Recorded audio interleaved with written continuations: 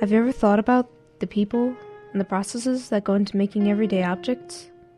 How about this? What was the last object you held in your hand? Was it a pencil? A cup? A phone? Or maybe a tablet? Can you remember its color? Think of its shape. How did it feel in your hand? Did you think about the design as you held it? Now, maybe you thought about the design of that phone or that computer. But did you think about the design of the table the computer sat on? How about the chair you were sitting on?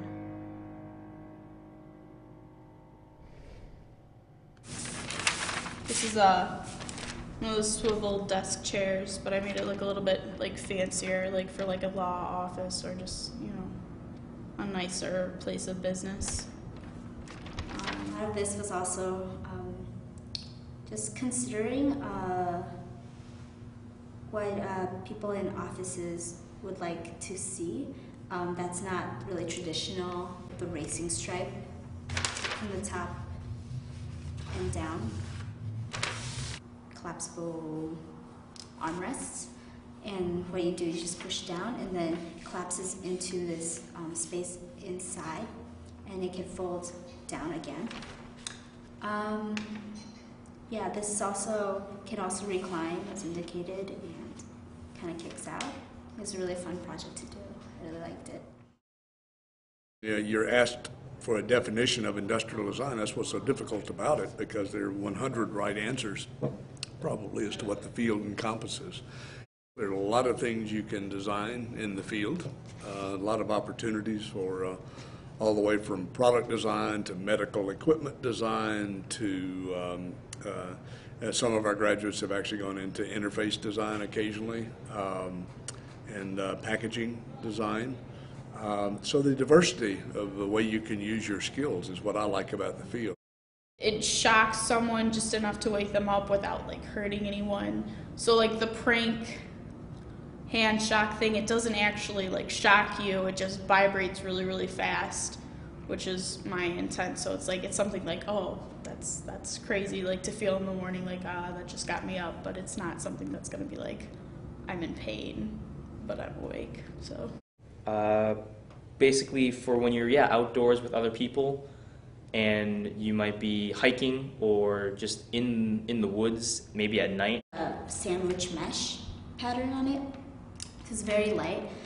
You could change it to match your team colors. A fastening system where it's just one location behind the ankle where you pull, and the rest, it activates these straps, and then it allows the shoe to wrap around your foot, which is very appropriate for sports such as badminton or volleyball, which requires you to be very fast on your feet and very stable on your feet at the same time.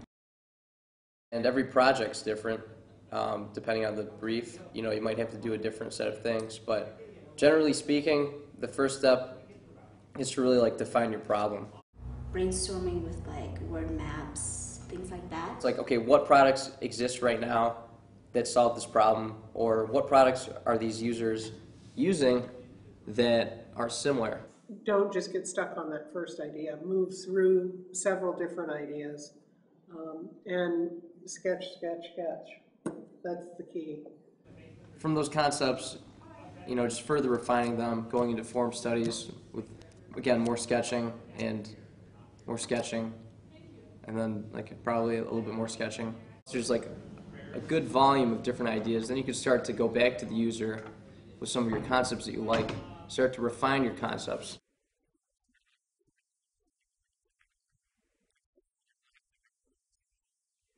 I try to look up as many materials as possible, see what's out there and what they might be used for. Once I pretty much understand what my design is, I'll start to go to SolidWorks, which is a CAD program. and start to 3D model this on the computer. Say like based on the engineering drawings of the CAD model from SolidWorks, I might take this information and these measurements and stuff that I've determined, and then I might go to the physical model, you know, and start to build this and see if this concept works in physical space. So you can say, well, we want to design a pen.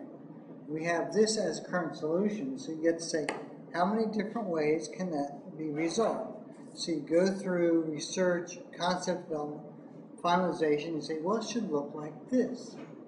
You got to keep in mind, like, this is something like a person might want to buy one day, so if I'm drawing a product or something, I look for like the functionality of the product and what looks good and all that stuff, so that's what I look for. That's going to be one of the most exciting things, is seeing something that I've designed on the shelf, you know, that people are using and people have in their homes. Like that, to me, would be one of the best things, you know. It's like my baby. It would be in people's homes, and I'm just like, yeah, I designed that. I can affect the world, I can enact some kind of change eventually, is really, really heartening. I feel like design will always say more than we could ever like just say to somebody, you know. I think it's a very satisfying part of what we do. Part of it relaxation, part of it we can earn a living at it, and part of it we can use to help the human condition and improve the lot of those that are less fortunate. So I think it's a wonderful thing. So. Take a moment and try to imagine. What would the world look like without art or design? I am seeing a world of just bleakness. It'd be pretty boring. I can't even really imagine it. Like there'd always have to be some type of design.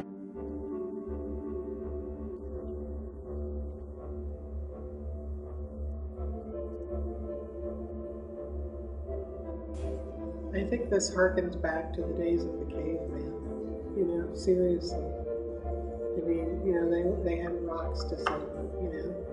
That had to be damn uncomfortable, you know? Everything made would be very tasteless, very just not interesting. So, as I said before,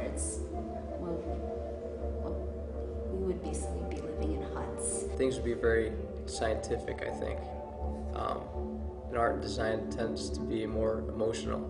I've seen solutions that were done strictly by engineers. They worked perfectly, but they looked crappy. And if that industrial designer was not around, you'd have a bunch of things that were perfect solutions on the inside, but the outside was never really thought of. So it would be stuff that was halfway solved. Mm-hmm.